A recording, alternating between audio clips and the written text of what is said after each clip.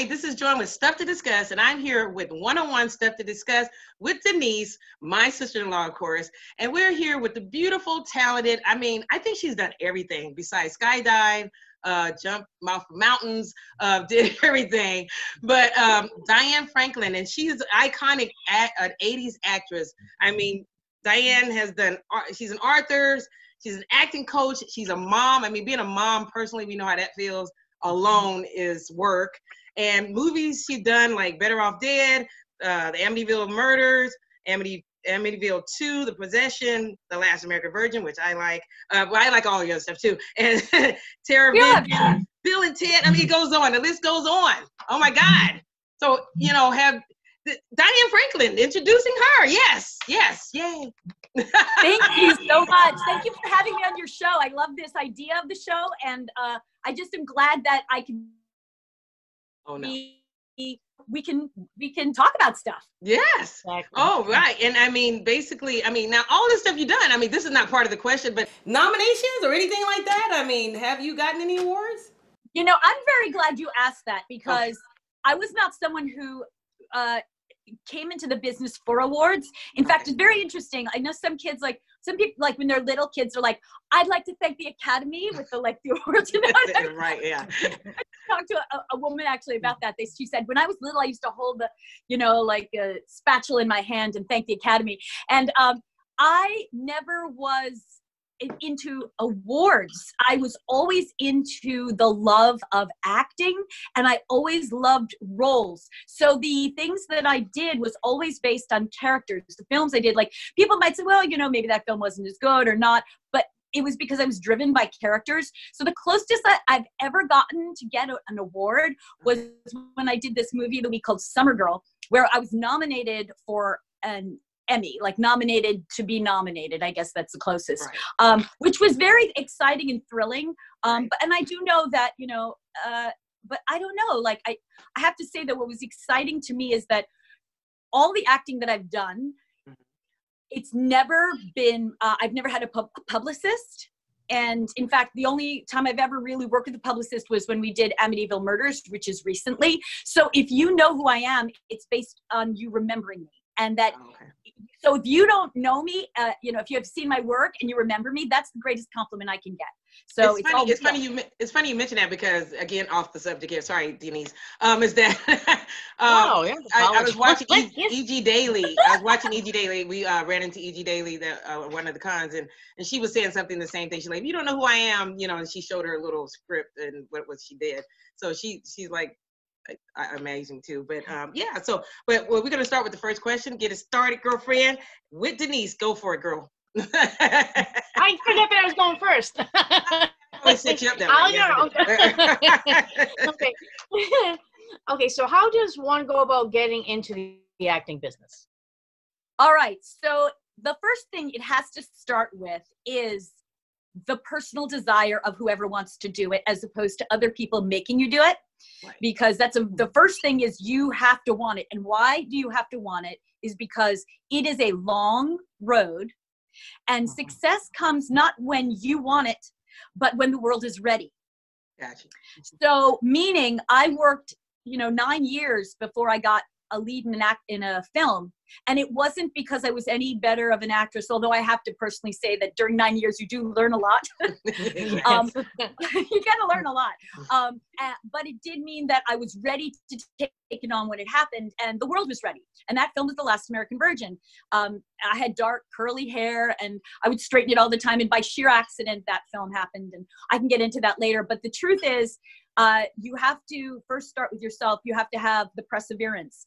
From that perseverance comes everything else. Gotcha. Comes the research. When I was trying to be an actress, and I wanted to start acting at 4 years old. I would watch TV and go, I want to be on TV. My parents were German immigrants. They did not know anything about the entertainment business. Okay. But they kind of got they asked. They asked questions, and they asked people, anybody that they could, and they found an agent who I don't know who it was, and probably not very well known or established, or maybe even reputable. Right. And when they went to the agent, and I was 4 years old, the agent said, no, she's not ready. Her hair's too short and curly. Come back when it's longer, and they can, I guess, straighten it or something. So they knew immediately, that I was, it wasn't going to happen. At least the door shut, and that was it. Now, I, of course, was 4. I didn't know the difference. I'm a little kid, but I had the drive. So because of that, I worked, I showed my parents that I wanted to do it until I was 10. I mean, that's the kind of kid who's the one who says, can I do it? No. Can I do it? No. Can I do it? No. Can I do it? Yes. Okay, fine. Do you know what I'm saying? Yes. So in the world of kids, it's the perseverance that shows. And in the world of adults, that works as well. Meaning, if you want to do it and someone says no, and you listen to them, you obviously don't have the wherewithal to handle it, to be in it, because it is, it's funny. Everyone always said to me, what about the rejection? Yeah. I've never ever seen it as rejection. I always saw it as, well, they're just not ready for me. Gotcha. I'm just not what they're looking for right now. And if you have that kind of attitude, that's the first step of being in the entertainment business. Now we can move on, but I just want to let you know that strength and that stubbornness, that, and I'm sure a lot of you out there are relating to this, the stubbornness, there's like the turtle in the hare. You got to be like the turtle in respect. You got to go, I'm just going to do this, and I'm just going to, and so you have to have that sort of weight to your desire. Gotcha. And I'm going to say that in respect to any career you choose. That's you have to want to apply that to that. Yeah, right. Yes. Yeah, you have to apply it. Okay, what now? You mentioned about how you said, hey, perseverance and everything. What were there some difficulties in acting as an actress when you, especially in the 80s? Was that in much a difficult time? Well, all right. So I have to start a little bit back because as we get to as I'm growing up, so the first thing that happened was, obviously things didn't fall in my lap. And it's so funny, like a lot of people, they'll say that I'm really pretty, or they'll, oh, you're so beautiful, whatever. Like, that is not a given. I never felt that way growing up. And it's interesting, you become attractive when you are inside attractive. Like, you have to allow yourself to be like, it's kind of like if you're an angry person, you're putting an energy that keeps people away. But if you're a caring and loving person, then you attract energy, and suddenly you're beautiful, right? Does that make sense? Right. Yes. Right. So it's important especially for girls today, they're always looking at the social media and going, I'm not pretty enough. I'm not skinny enough. I'm like, no. And that's the internet. That's not the truth. No, the truth is that when you get hired as an actor, you get hired for who you are and your energy. Right. You don't get hired because your eyebrow is a little, tweaked, or and so the reason I'm bringing this up is because we're talking about as we get older. So when I started, and the difficulties were, first of all, I could not get a role. I was doing commercials and I was doing voiceover, but I couldn't get the part of the best friend because I was taking attention away from the lead. If it was a physical thing, and then if I was, and I didn't have a big enough name to get a role that maybe I could play. So for years, I'd straighten my hair, and I just took anything I could. I mean, I did, anything. I did hand modeling. I did work. I did fashion shows, and I did whatever. I was, like I just took whatever I could because it was a learning process. Right. And I learned what was great is self-discipline, and I can get back into that. So in answer to your question, the roundabout, I learned that, people look at me and maybe think everything came easy, but I had to find that door that worked for me. And one of the things that worked for me is, when I was younger, I wasn't tall. Okay, I'm 5'2", and so as I started with modeling. So I, of course started, modeling, and all of a sudden, whoops, well, I guess I can't do that anymore. So, we know how that being short. Yeah. Yeah. So, you kind of have to see who you are and then go, okay, let's retake this. So like, oh, I can do commercials. So I started doing commercials, and then I had to straighten my hair because that was something that was not happening in the 70s. So that's why finally in the 80s, by sheer accident, one day I had a chemistry exam at school, college. I went to NYU. Oh, okay. And by the way, I did not major in acting. I majored in biochemistry because it was my well-earned money from acting. And if I'm going to use my money for education, it's going to be for something I cannot learn outside of the education system. Smart. That was my thinking. Very smart. So, and by the way, my parents didn't care if I went to college. They were like, happy, they didn't care. My parents didn't go to college. My dad went to a trade school. So I was the first person to graduate from college in my family. Wow. So it was all my idea. Again, self-driven, and that's important. I think that's another thing. Like you gotta be self-driven. So that's probably part of the whole thing. Right. And yeah, so. Well, no, that's why I saw some of your pictures. No, I saw some of your picture when I was looking, strolling, I was sitting, I'm like, well, one minute she has, straight hair. And then 1 minute I saw you with the, your little curly hair. So I was like, oh, okay. And now that explains what you were talking about as far as the, you was trying to find your way or whatever. Yeah. And I was not confident. Curly hair was seen by society as bushy, frizzy. It wasn't considered pretty. It was the girl who didn't get the guy. It was the best friend.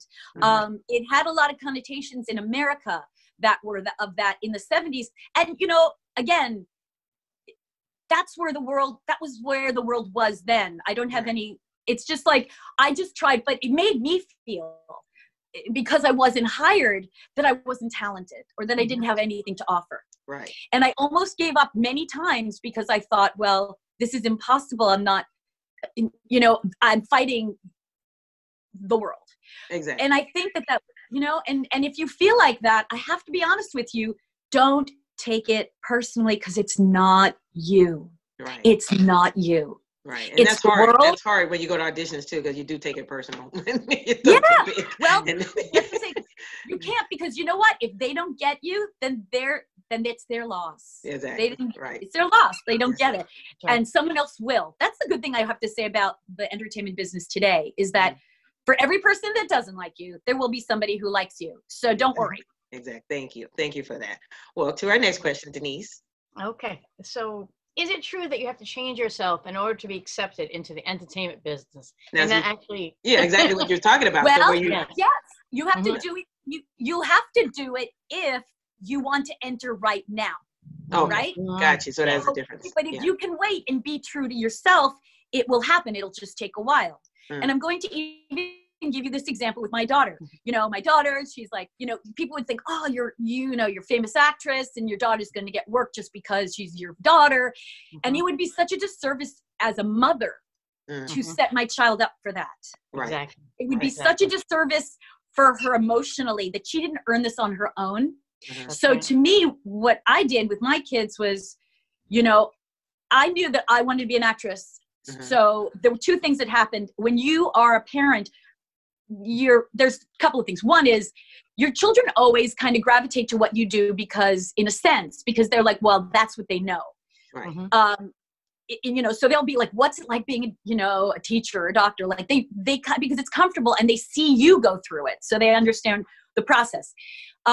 But then sometimes you have a child who just wants to do their own thing. So I knew, like, as an actress, that's a very seductive occupation. Every kid in middle school wants to be an actor, no matter what, or a singer, or a rock star, or a sports. It's seductive, and they don't realize the work and sacrifice it takes. So what I did with my kids, because I was an actress, was when they were little, my daughter, actually, she was like, she had photographic memory. So I wouldn't have done this with her if she did not have the aptitude. So I was like, well, do you want to try acting? And she was like, yeah, sure. And when you have a very creative child, it's very, very important to get them into the arts, because yeah. the arts have That's no, right. very That's smart kid needs the arts. A smart kid, there's no boundaries. Right. With intelligence, you know, if you have a smart kid and they trump another kid with intelligence, that's not fun. But if you have a really smart kid and they can make somebody laugh, or they can entertain, all of a sudden they have 100 friends. Like, it changes. So I highly recommend, you know, get your kids into something creative, because there's no boundaries on how they can express themselves. Anyway, no, that's good you said that, because you know, there's you have certain kids with different personalities, and then one's being creative, that one's more going to stand out than the one that's just like more, you know, self. That's more to sit in and it's like, okay, I'll wait till I get that push. But that is very important to you know. Every child has its aptitude, you know, and the job of the parent is to find out where's my child's interest. There's 3 directions a kid can go in. Okay. What they love to do. Okay. What their parents want them to do. And what they're gifted at. Gotcha. Every child is gifted at something. Math, language, balance, you know, maybe a certain sport, maybe they're gifted at dance, maybe they're gifted at singing, maybe they have an incredible speaking voice, maybe they have good eye contact, maybe they're very social, they're great socially. Everybody has a gift. So some kids or some people or adults, we do one thing. Okay, I'm going to do what my parents want me to do. But I've heard that, and then what happens is after they graduate from college or whatever, they go, now it's my turn. Or maybe their parent passes away and they're like, no, now it's my life, right? Exactly. I'm going to do what I want to do. When you figure out what you're gifted at, that might be something that you can make money at, which is interesting. Like, if I was gifted at math, maybe I would have been a mathematician. But it's something you do what you're not gifted at. Exactly. For what I can't do. All right. Right. No, so, you don't want that. I have no choice. This is it. Yeah. So, you know, no, that's good. I like that, Diane. That is so cool, because people don't understand that. And that I had to learn that with my son, where when he was going to school, people learn for vision or hands-on. Yes. And one of the neighbors had told me, you know what, he's the type that learned, like he would watch a movie and compare it to that to make, to see how he would, with his math or with anything. You had to, come a different angle with him to make him understand, because the other kids learn totally different. Yes, they do. And I like that. Yes. Yeah. And we learn, we don't need to be great at everyone. That's why we need everyone. That's why we need each other, because we all have a different aptitude. So what I was saying is, if you are, say, very good, and let's say you're good at math, maybe you make a living in your math, but that doesn't mean you stop doing what you love. That's right. So a lot of times I find adults, the biggest problem is they give up on their dream. They say, well, I got a family, I got kids, I'm not going to do it. No, don't. Yeah, they stop there. I don't care if you spend 10 minutes every day writing in a journal or creating a board game or or only do it once a week or something. You cannot abandon your own dreams yourself. Right. Yeah. You do abandon the idea that you got to impress someone else. Abandon that. That's a waste of time. Right. But you don't know where your dreams where they can come. Like I said, you don't know when the world is ready, and you might be, let's say you're working on that book for years and years, and then one day that subject matter becomes so relevant, and you might go to, as an agent and say, look, I've got this book, and they're like, oh my gosh, we're ready to go. So yeah, that's true. Yeah, you fall into that. Yeah. Do we allow other people to stop us for creative as adults? Why is it always like, let's just go to lunch and eat at like Olive Garden? Do you know what I'm saying? Yeah, right, exactly. Why don't we write a book or screenplay during our lunch? Why do we? Whatever. Anyway. I know it's but no, that's good. You said that. Okay, so next question. About how long is the average amount of time before an actor actually gets a job? Because a lot of time people think, okay, I'm getting in the business, I'm going to get a job right away. Or they went through a feature film, they went through all that. What is your advice on, or what are your outlook? Okay, so first, by the way, you can get an agent or a manager anytime in your life, okay? It doesn't mean that you have to start when you're tiny, but it does mean, so just know that. You can get agents, and especially today, it's awesome. All kinds of people get jobs. It's fabulous. It's exciting. And I do want to say that you don't need a manager to start. Sometimes you get managers to help you get agents. That's another thing. And also, frankly, you don't need to do any of that. Just go online, research, and maybe you can get your own auditions. Look for them. LA Casting, Actors Access. You may have to pay for it, but that's what the agents do. They look at all the auditions, and they see what they are right for. So the difference between when I was doing it in the 80s and what's happening today you can do it yourself. I mean, you can make it. You're right. But not everybody wants to do it. It's a huge job. It's exhausting. You know, getting on Zoom. Yeah. Gotta upload the pictures and the whole thing. Okay. And now the other question. I'm sorry. What was the question? Oh no, the question was this. How long is the average time to get the job? Yeah. Good question. Get a job. Times we have what's called beginner's luck. Okay. And that happens because you're a new face. And you're somebody who suddenly you're on the scene. And what's interesting is sometimes you can be prepared and sometimes you're not prepared. And all of a sudden someone goes, oh, you got the job. And you're like, I don't know what to do. So here's my big advice for that. Okay. You have to say the words, repeat after me. Yes. And. What? Yes, and. Okay.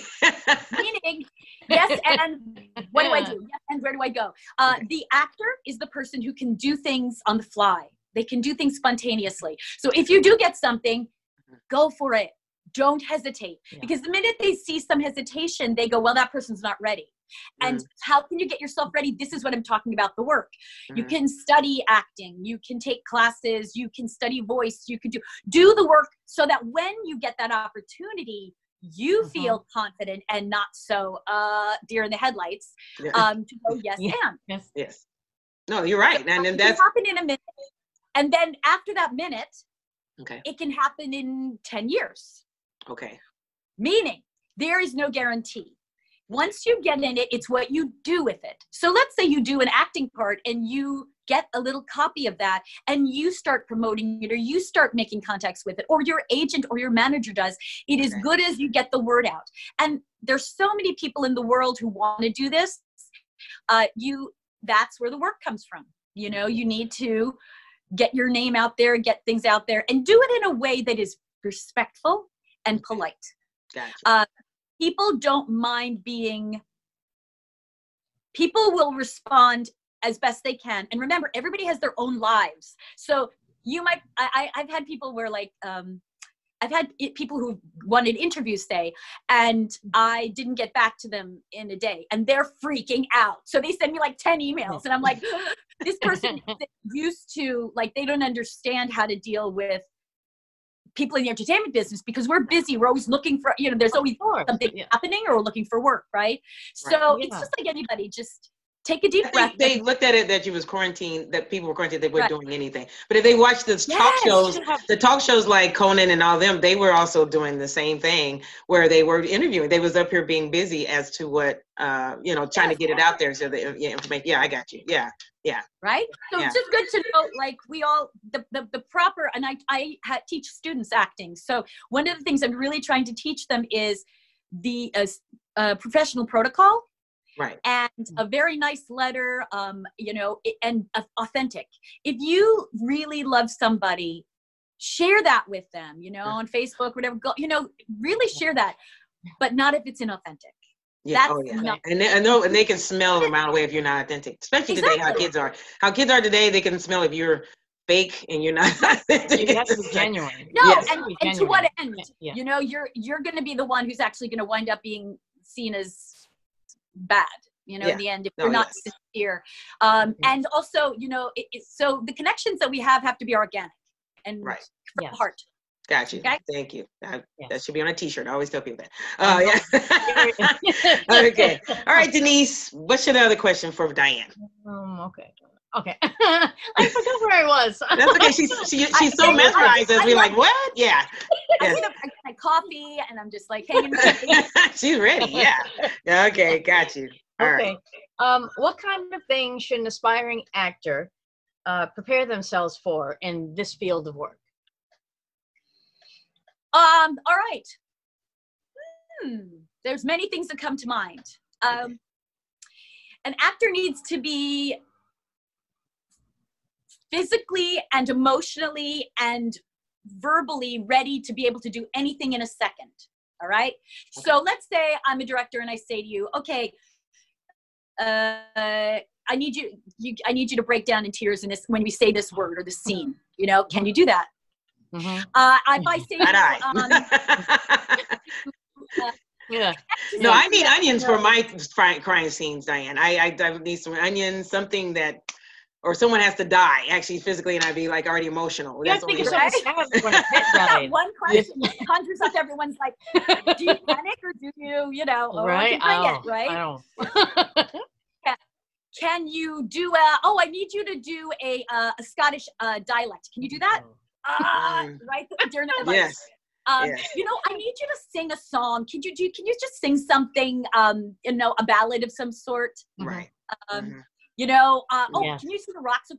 If I asked you like these questions, if the fear and panic comes into your heart right now, that means you've got work to do. Yes. Now, so that's a preparation for you to have everything in your pocket. And also, can you be in the moment? When someone's talking to you and you are really excited, can you take a deep breath and just listen and be in the moment so that you do take that direction in a minute? If somebody says something to you, can you hear them say, I'd like you to be a little more relaxed, more natural. I'd like you to, when that person says that to you, feel it, get connected. So you know what I mean? It's like it's the self-discipline of yourself. Right? Right. When I went to sing the national anthem at Dodger Stadium, I am not a singer. Okay. But in 2004, I was asked to sing the national anthem. Because I'm not a singer, I came to it from the perspective of obviously tremendous respect, but also for those who have sung it before. That's right. But also the idea of how do I manage my anxiety? Gotcha. When you sing, it affects your throat. Okay. And then you're like, No. So my prep was I practiced relaxing instantaneously. I'd be driving in the car and all of a sudden, can I relax? Release my stomach, relax my jaw, in instant. And then I would start to sing because that I knew my tension would get in the way of my performance. Gotcha. And boy, did that come in handy. So acting actually helped my singing. And I, of course, acting, singing, movement, dancing, all is in one. So that was very helpful. So in preparation for auditions, you got to have your self-discipline and also your head in the game of positive energy. Don't go in thinking I'm not going to get it and someone else is right away, meaning like that's the first place you go. Let me tell you something. I get auditions still to this day and I go, I'm not right for this. They should hire so-or-so or whatever. Yeah. And what I do is when I'm doing that, I'm taking my attention off the hard work. And really it's what it is. It's like, I don't know if I want to work this hard on this audition. Yeah, well, I have to bring it. So my reputation's on the line. That's right. You know, it's like I'm getting another chance to act. So what I do is I take that thinking about somebody else and I say, okay, well, that's not my job. My job is not to hire me. My job is to give them something that will make them smile or surprise them, or my job is to show what I think I can do. So I roll back to me and then I'll think about, I'll have a personal reason why I want to do it. Maybe like, for instance, I've never played this character, so this is my chance to show this kind of character. Maybe this is a chance for me to be the most real. They're not going to believe how freaking real I am. I'm going to freak them out with the reality. That's you know? Yeah. I have a little like, or maybe I'm going to go to the audition and I'll be like, you know what? I'm not what they're going to imagine. So I have nothing to lose. I'm just going to break out and do my thing. So that is where you just let it go. You show your most vulnerable part. And I think that's what people are not understanding about auditions. Yeah, where they just go in there and they're stiff or they're nervous and they let everything go into their head. but they just just laid it out and then show them what they can do. Yeah. Exactly. And this is interesting because it comes from the truth is, and this is the real truth. Okay. If you are doing that, if you are authentic to who you are and you are committed to doing it, if you're committed and you don't have any, you're just doing it because you love acting. Okay. Right. If you're committed to doing it, what'll happen is the agent or whatever, the casting person or director will look at you and they will say, you know what, they're not maybe right for this, but I have a great part for them, or they're perfect for them. Or maybe it's not this project. Maybe it's a month from now and they go, you know what? I remember that other actor. They would be good for this. So that's why the audition is incredibly important as your opportunity. It is your opportunity. Okay. And perform as if you've got the part. Okay. You know, don't perform as if it's the third take or the fourth. I've got 10 we got 10 takes. Good. I've got 10 takes. By the 10th one, I'll be great. Do the first one as the final one. Exactly. Yeah. Exactly. And what a great feeling that is for you when you finish that audition. That's really where you're going to come away. You're going to go, you know what? I don't care if they got it. I nailed that. That was amazing. Exactly. Yes. Right. No, and that's good. And you want to pull away with that attitude and confidence. So you're like, hey, I put it all on the table and then it's up to them. Correct? Yeah, that's right. All right. Well, thank you for that one, Diane. Let's see. Well, Denise, it's my turn, right? Yeah. You see, you did the same thing I did. I did the same thing. I was so excited about what we asked our guests and then lose place where we're going to go. Okay. I think you already told us about the style of acting because you told us how you got, started and what you were saying that you look for. Did you already say like you had your certain style or you were saying how you was trying to find your way, right? So yes. The question that was asking what finding style of acting. So is that the same as you were trying to say when you first started, you was trying to find your way, your style? So yeah. Well, good question. Today people talk a lot about branding, who is that? Now I am not like a lot of people, but I have to say that I at least think differently than a lot of people. I think in terms of archetypes. Archetypes are things that are characters that go on through time. So you'll always have the hero, and there'll always be the protector or the ingenue, or there'll always be the motherly character, or paternal. So if you research your archetypes then and you see who you are, you will then and I'm not even talking about not stereotype, right? You're talking about exactly. Oh, okay, gotcha. Nothing to do with the archetype. It has to do with how people identify you within the realm of everyone. So as an example, I am a very tough person, but you would never I didn't mean to laugh about that. No, I'm so sorry. Right? There you go. Yeah. That's exactly right. Okay. Right. You're like, what? You would never see me like that. Okay. That's exactly the point. If you put me in a room with a lot of other people and I'm auditioning, I'm going to play the sweet mom or the goofy, person or I don't know. Today it's a little different, but when I was younger, I was the ingenue.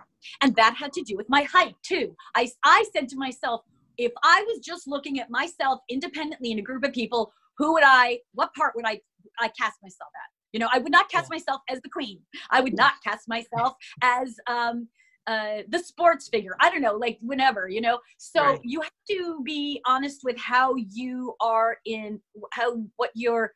let's say brand, but where you fall into category in a story, because as an actor, you are part of a story, right? Oh, okay. And whatever it is, reality show, whatever, you have to look at yourself objectively. Okay. Then we are talking about how you portray that, which means that's where you can get stereotypes or not. If you portray it the same way or the way that other people have always portrayed it, well, you can get boxed in.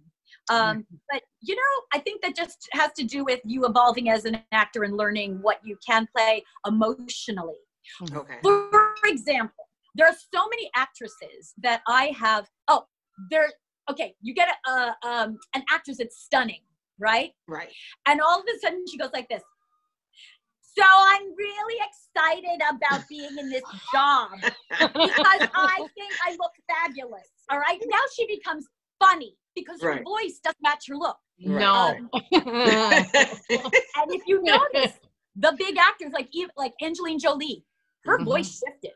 You know, her became lower, more, you know, serious, you know, she lowered her range as well with leading men, lowering your voice, being stronger. So just because you might be an attractive person, you got to check in with your voice. Because if your voice is how you look, you can see why people will hire you for comedy, right? You know? Okay, yeah, no, and that makes sense. I didn't think of that. I didn't think of that because that is hard, you know, even like a business, you have to, when you're branding yourself, you got to see where you fit in. If it's a lawyer or your attorney, or if you're any of those things. Yeah, so I didn't know that about acting.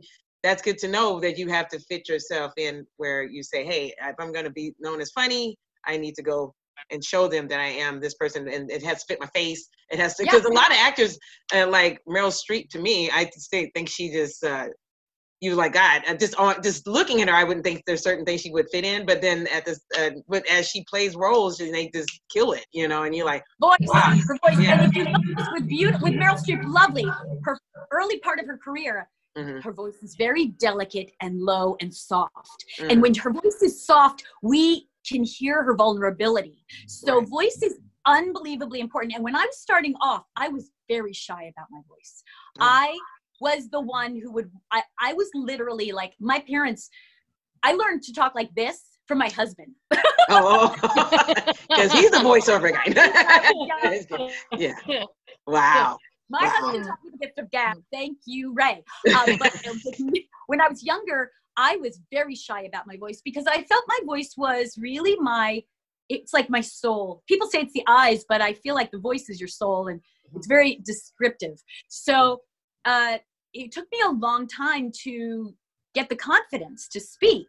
But now that I understand it, I teach it. And I teach it to very young kids because I know how that feels. You get, and they appreciate that you bringing that to the plate, because that's kind of like, I like how you can bring key to something where you're like, there's something missing, but then when someone show you, hey, this is the icing on the cake, this is how you do it, and then it's kind of comes to light to you, and you're like, oh, I get it now, you know. So that is so exciting. Okay, Denise, I'll stop taking the whole thing. See, I keep on getting so absorbed into because she's teaching it, girl. She's like bringing it. Yes. Where did we go? Okay, yes. All right. So is it hard, even if you get one job, to keep getting roles in other things? I love working. So I think job to job is great. I do feel for the, again, people think every actor's life is panacea. It's very hard for actors, even the actors who they get a huge starring role in a very, incredible film, an Oscar-winning film. Where can they go after? They can't do a goofy, silly, offbeat, B film. It is, so they're not getting, that's why they ask for so much money, because they can't just do any film after that. It becomes a choice, and their role modeling. It's very interesting. For me, I'm really actually incredibly happy with my career because my center is, this is an actor's life. For me, people will remember me from the films that they love. And also for me to open up and say, I am a great example of that kid who had the dream of being an actress and it happened, and I'm still acting today. And that is a miracle. That's a miracle. Right. And it comes, and I'm doing some very specific things to make that happen. But it is all, how I do that is not through connections or it's through the love of the acting and putting myself out there and showing myself as I've gotten older that I can still do it, or what I can do, something new. So it is, actors have everybody's got a problem. People who haven't acted, they want to get into the union. They want to get into a place. And by the way, the union to me, what I've always felt was it kept things safe. So when I went into audition, and I'm telling you, since I was 10 years old, I have always felt safe. And that was because the auditions were through SAG and AFTRA. And that's something important to know. If you're not in those unions, or if you don't go for those auditions, you know, you have to have your radar on, because you don't know what people, what their intentions are. Are they legitimate? Exactly. You know, so actors so badly want to work. They so badly want to get and they prey on that. Footage. I hate when people do I that. also recommend contacting. Oh, I know. Yeah. Yeah, they prey on it. Yeah. I highly recommend for films, go to the universities and get your pictures at you know, colleges and universities, because those are new filmmakers. You will be there up and coming. I mean, you might get a huge role that shows your talent, and you're in a safe environment because they want, you're their baby. This is their baby film or their first film, and they need somebody to represent it. And if you're it, you found a nice way of getting in for film or television. So I highly recommend contacting universities. They take resumes and pictures. And students look at them, you know. That is true. Justin, my son, did which is her nephew, did the last when he did Because of Sound. It came from Dodge College, which is Chapman, yeah. And so the students there, they was outstanding. I mean, when it came to, you know, coming up with the storyline and the way they came directing and the location, it was just outstanding. So I was impressed. They're great. Yes. Yeah, it's great. Yes. And by the way, I was going to say, you know, your son, and I want to talk about people who are, let's say, the acting has like broadened. So, you know, we can do acting obviously in film and television. We can do it on the internet, webisodes. We can do it in commercials. We can do voiceover there, and we can do it in animation, and we can do it with puppets. Right. Okay. That's true. And I was talking about your son, the whole interesting thing about acting, and we can do it as a lawyer. Okay. Your voice is so important, right? You know, voice is incredibly important, or a public speaker, whatever, you know, a life coach, whatever, you know, your voice is so important, and acting skills are important. We use them across the board in so many things. Right. But I want to point out that, you know, some people are venturing into areas that have not been explored yet. For example, let's say you have well, like we're doing a talk show via Zoom. We're doing the first time, and we're exploring a situation that we've never done before. Right. And sometimes it takes a while for those things to become popular. Mm-hmm. And you as you know, hosts and film and show creators are creating the norm of that just by doing it. Right. So you have to understand, we are constantly building on each other. So if there's something that you're trying to do that hasn't been done before, you gotta get off your back in the sense of like, why don't people understand, blah, blah, blah. Don't take it personally. Think of it as the world is aliens. They don't understand the language yet. And once they figure it out, they will be your biggest fans. But you're right. It's the arc of that time. Okay. Right. Okay. And you know, it's funny you mention that, because honestly, I'm going to be honest. I was scared, honestly, because like I said, I've done red carpet events, and Denise hasn't gotten a chance to do it with me because she's in Rhode Island. So, but I definitely was like so scared, and I got used to that type of interview. But when I came to this platform, and I said, I want to start interviewing actors and other people. And then when I was thinking about it, but I was so scared. And again, my son, he scared me into doing it, because he's like, you got to do it, Mom. And then every time you push it, I'm like, oh God. Yes. It's like I hate him. But yeah. Thank you for pushing your mom to do this. This is amazing. Thank you. Yes. And Joanne, I told you before, because you've done the red carpet, to me, like, I know it's a whole nother platform, but you put yourself out there, you're in person interviewing people. Right. So for me, I figured you were going to be fine. Oh, I had no doubts about you. Thank you. You've done this before. Oh, no, sometimes I doubt. I play it off. I doubt myself. I do. I'm like, oh, I don't know how this is going to go, but let's just do it. Yeah. Yeah. But I appreciate that. That is your attitude, Joanne, is exactly it. It's like, I don't know, but yes, and. No. And that's how I found you, Diane. It's so funny when I was like looking through LA casting, and then I was like, okay, Diane. And I'm like, Diane Franklin. And then I saw you, and then I remember, because I used to watch Last American Virgin like religiously, and I don't know why. It was just like the coolest thing to watch. No, and then, you didn't know. And I didn't know. And honestly, I didn't like your character, and because I'm pretty sure you got that with everyone. You are a good actress. Thank you. Yeah. And you're very. And so then I was like, I'm never gonna run into her. And I don't know why you never say never, because you do run into that when you say never. You bite your tongue. Anyway, so.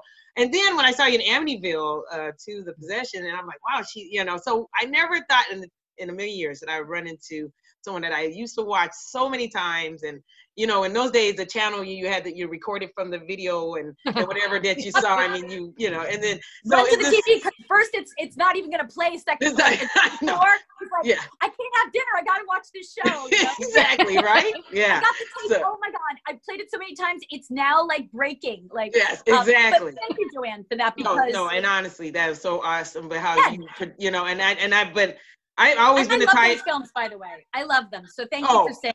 Good. No, you did a great job. Awesome job. Very much awesome. So thank you again, Diane, for that. I guess it's my question is I'm on to that when it said, so we talked, we talked about the style, and you asked, is it hard to get a job? So what is a good age? And don't take this the wrong way, because you always looking young, girlfriend. But what is a good age to begin to pursue your acting career?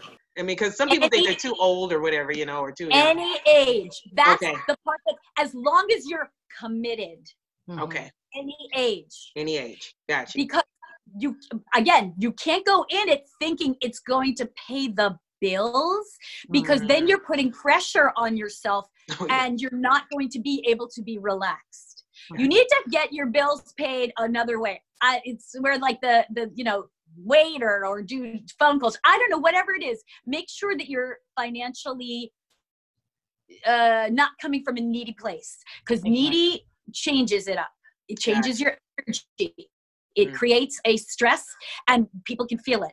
And so the reason, I mean, I say this, and again, you know, my parents didn't have a lot of money, but because I started very young, and this is the advantage of starting young for this reason for me, but it doesn't entail anything else.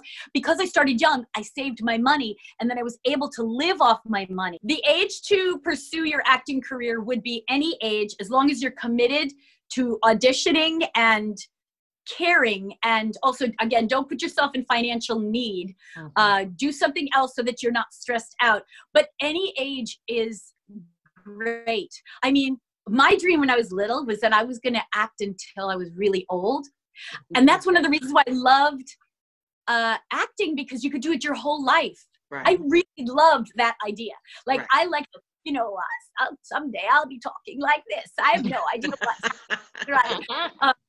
And by the way, which is very interesting, you know, people, like, I try to bring memories back for people from the 80s, but there'll be a time where people probably won't recognize me. I don't know. You know, you just don't know. You don't know your story. You don't know your script. You have a life, and your life is your script, right? And so I don't know what, you know, it'll happen. But what I'm doing now is I'm trying to bring my best and you know, just be a good role model for the next generation, which is why I teach, because that's the next generation. And my kids are the next generation. You know, they're bringing all the knowledge that I have and my values, you know, to next generation. So, and it's good how you planted that seed, because they definitely is on it. I like Nick is doing his thing, and now Olivia, she's just like shooting off to the. It's insane. I'm like, seriously, like, I mean, Olivia and my son Nick. Okay, so Nick is 21. He's still in college. But he, you know, I said to him, and he plays the double bass. He plays classical music. And so he is actually got a job being paid by the Chicago Civic Orchestra. No way. And he's still in college. And it's all with graduate students. He's not a graduate. Everybody in his graduate except for him. And maybe so he's doing that. Plus, during this time, you know, he plays classical music, but he's also in a indie band called Swatches. Wow. So I saw that one. With a tux, and they'll play with no shirt on, you know? Which is like, you go. You know what's funny about that? Denise, when I first met Diane and with Justin, and it was so funny because Nick, she was telling me how she would put it, you know, he would go to an audition, but he was the one that really wasn't into it, right? He was telling me something about that. She was having a hard time with him being, I don't know if it was so hard for Olivia, but it was like, he was not trying to to hear that. Oh, But yeah. the funny part was I would go for auditions with Olivia when she was little. Okay. And he would be in the room because I would bring him with me. And I always would play games with them and hang out. And he had bright red hair. So the minute like casting people saw him, they were like, yes. Keep bringing it in. Yeah. And he's like this. And he's like 4, okay? He's 4. He's dressed in like a Superman outfit. And he's like, all right, Don.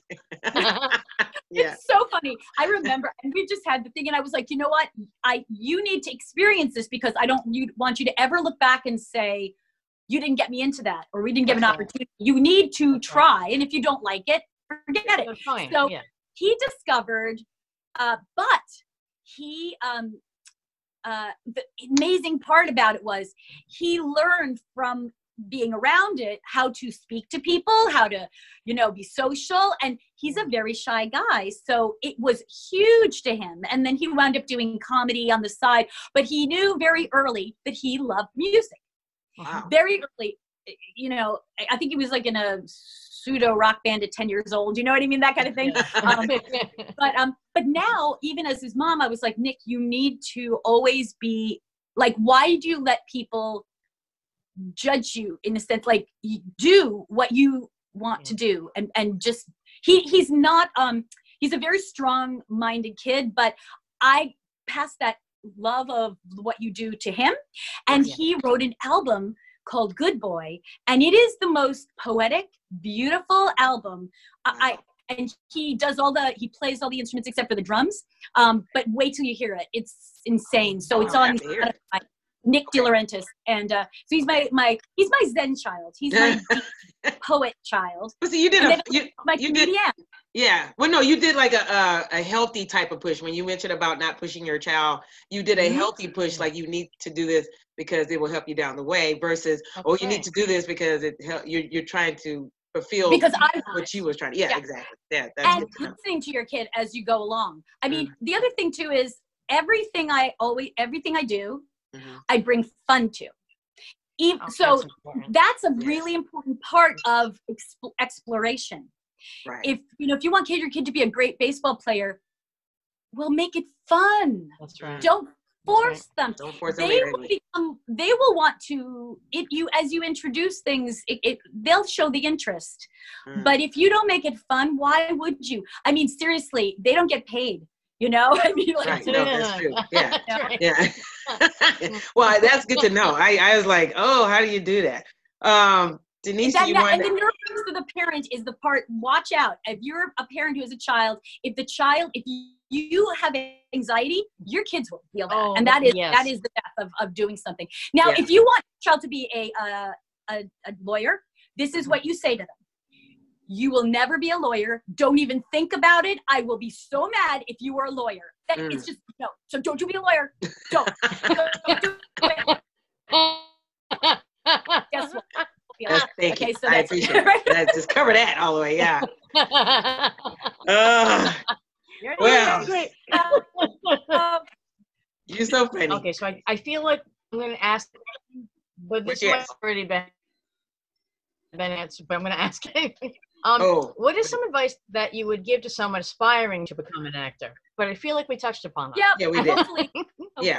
Yeah. Believe in yourself. Believe in yourself, okay? Yeah. Thank you. You don't believe in yourself. How do you expect others to believe in you? They can't see what you know.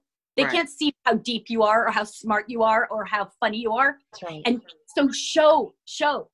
If I was an actor right now, I'd be making mini videos of showing all my acting talents. I get monologues and read them and, do them and create my own videos. I would make it happen, but you got to show it. No one knows it until you take the chance. And if you're not good, well, guess what? You can only get better by doing. No one has to see the first 25 takes to show. I know, right? Behind the scenes, yes. Right. Okay. Well, we're going to speed it up a little bit because I know you're busy. I'm just going to skip to this question. Okay, so you have two lovely, talented children, okay, Nick and Olivia.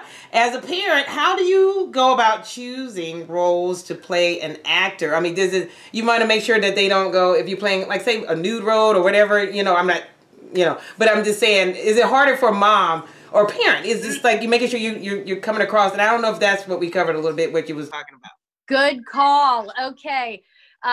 Kids press the envelope. They will always do that. That's their job. Okay. Hello, parents. Their job is to push, and they get guidance from you by even a look. Okay. You know, if you're like, like, oh my God, no. But you have to communicate with your kids. So definitely keep the communication open. Always talk to your kids. Yeah. Oh, it is so key. I've talked to my kids since they, you know. Thank you for that. Because a lot of parents don't do that. Yes. Yeah.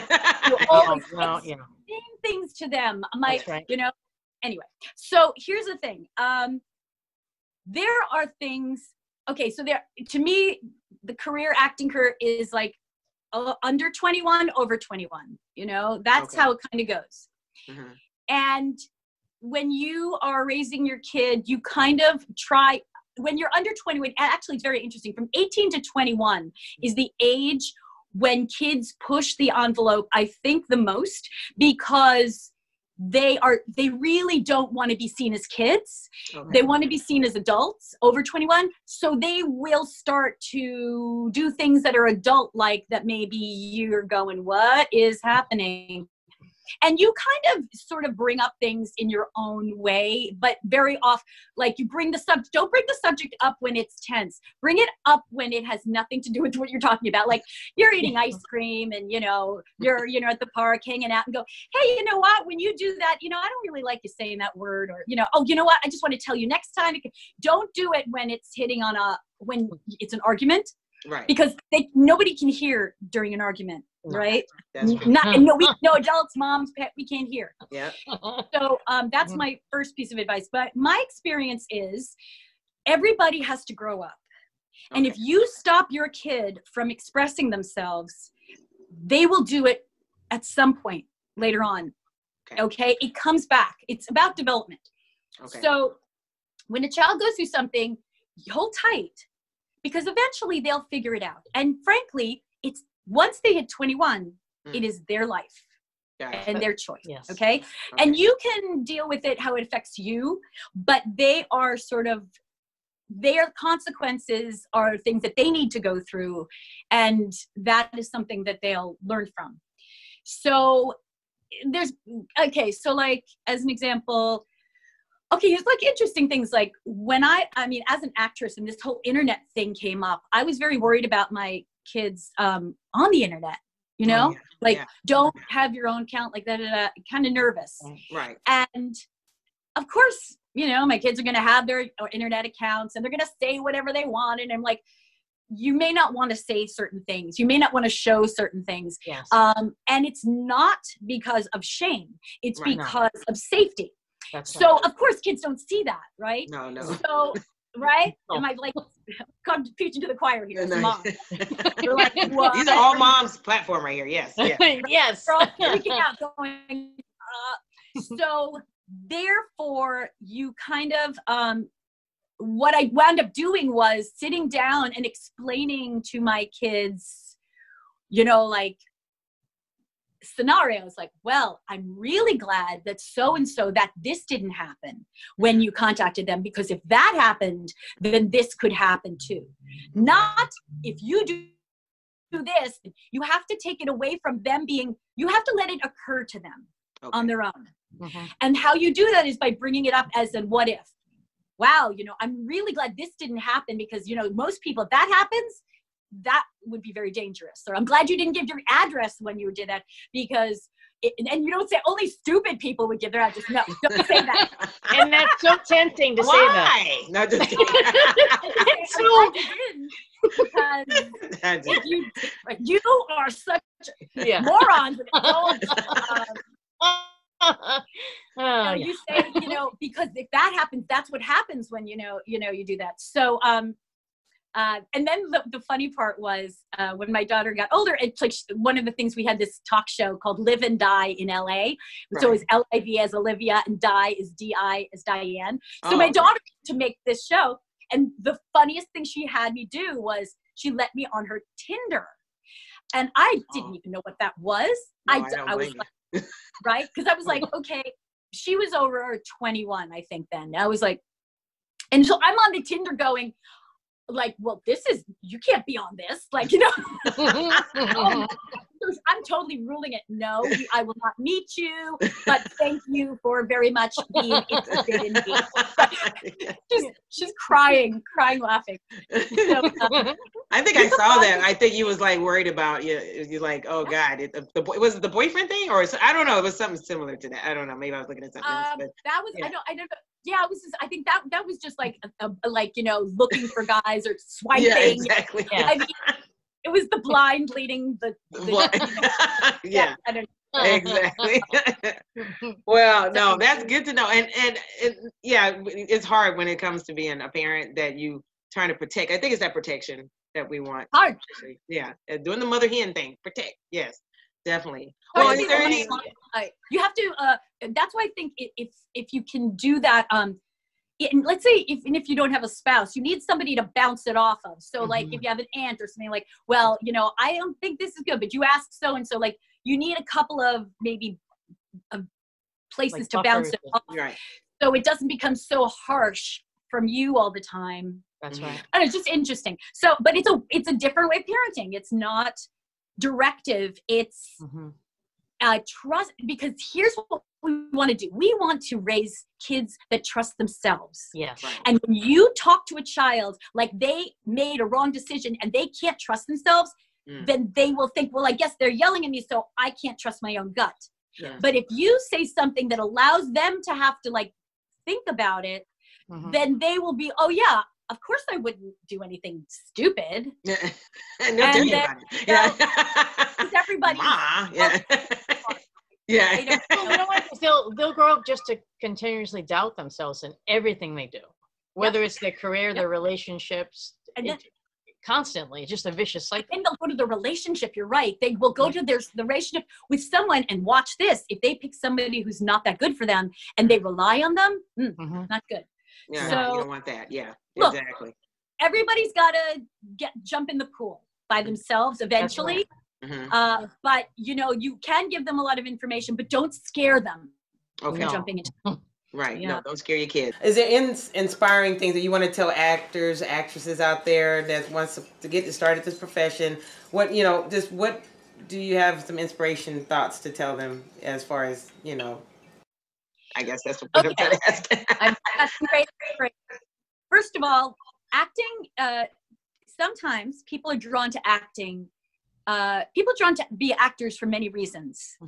And some of you out there are very connected to your emotions. You have a lot of feelings. And acting is a wonderful place to put those feelings, all right? And you want to take that and you want to express them in any way, not just when you get paid. Okay. So you want to, if you love acting and you like connecting to your emotions, don't wait for other people to make things happen.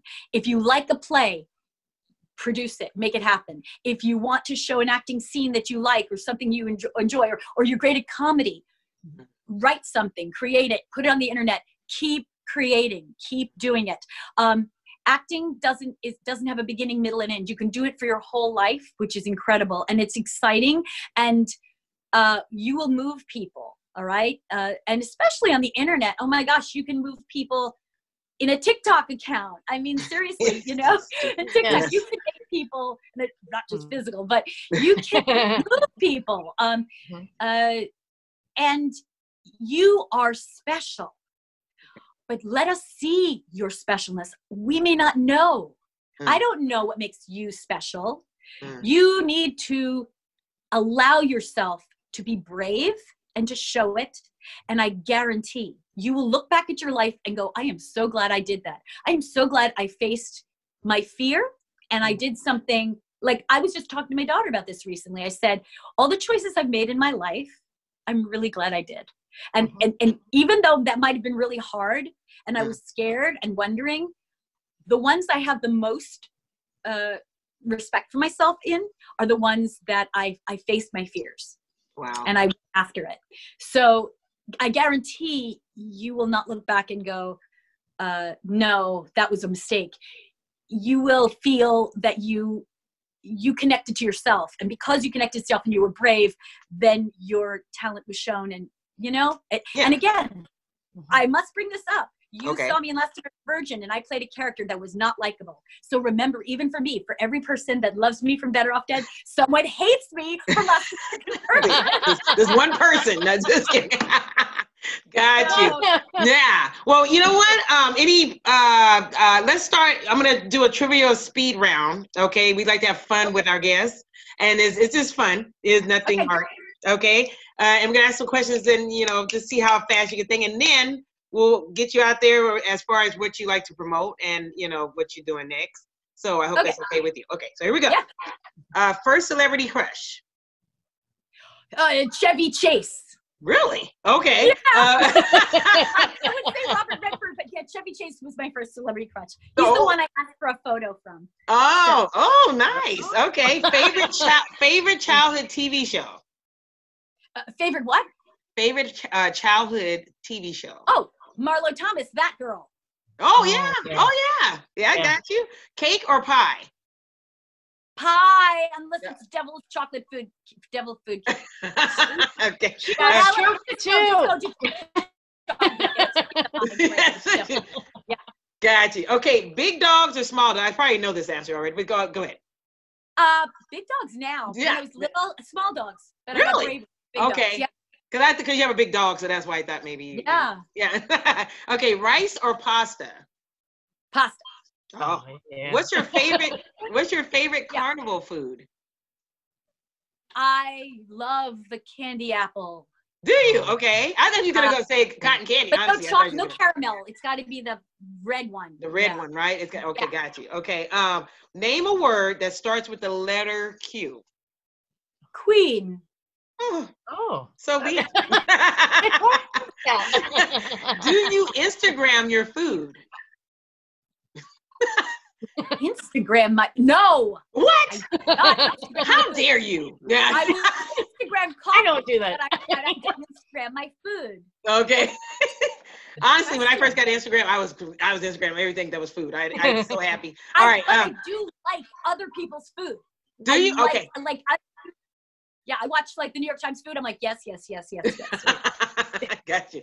Do you have any friends taller than 6'4", Diane?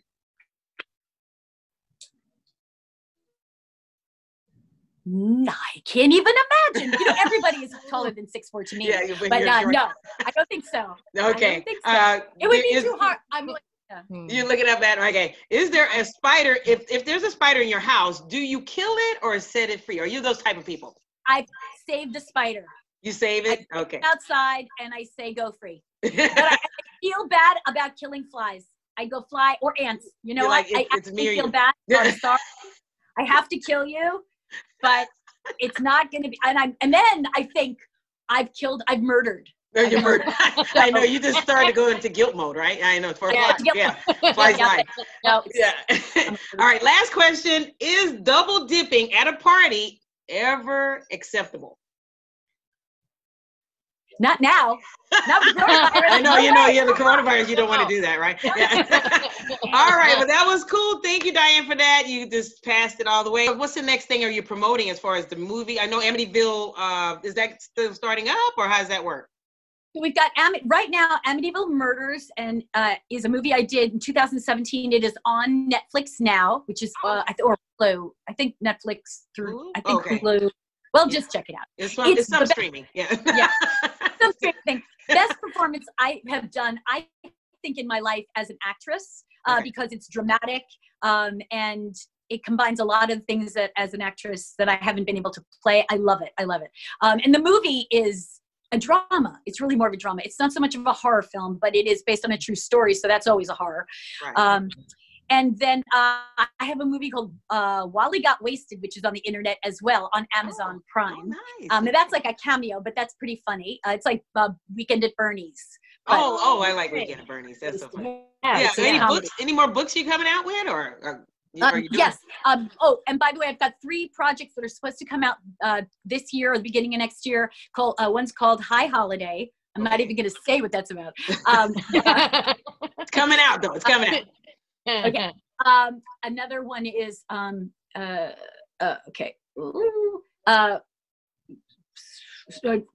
Waking Nightmare is supposed to come out, and then I just did an apocalypse movie that's kind of cool, and I have a cameo in. So there's some things that are coming out. But the cool thing I'm working on during this quarantine time is I'm working on a book about From Better Off Dead, which is a comedy. And this book is, to me, going to be as like, it was inspired to me by all the people that I would meet at conventions, because I brought my Better Off Dead coat, and I had a lot of fans wear it. And they submitted pictures. So someone said to me, you should do a book where you have all the fans wearing the coats. And I went, oh, that's a great idea. And then from that, I kind of thought, oh, well, maybe I'll do like a retrospective on Better Off Dead, nostalgic book. And then I got a lot of the actors saying that they would do interviews. So I'm doing it. I'm hoping to get it out by before the end of the year, like by Christmas. And so stay connected with me on Twitter. It's Diane Franklin 80 on Twitter, and Instagram, it's actress Diane Franklin. Gotcha. And Facebook, it would be, I would say, look under the group section, look up official Diane Franklin fan page or group, but look for the group, because my other fan page is full. Oh, wow. So you're busy. Wow. Yeah, you're busy, Diane. 5,000 people. I take back what I said about you. I take back that she's never busy. No, just kidding. No, but yeah. So no. Well, thank you, Diane. Again, this is Joanne. Thank you so much, Denise with Stuff to Discuss 101. Yes, and so please subscribe, thumbs up this video, and comment below. And again, check us out in our YouTube channel called Stuff to Discuss. And thanks again. Catch you next time. Bye. Bye. Au revoir.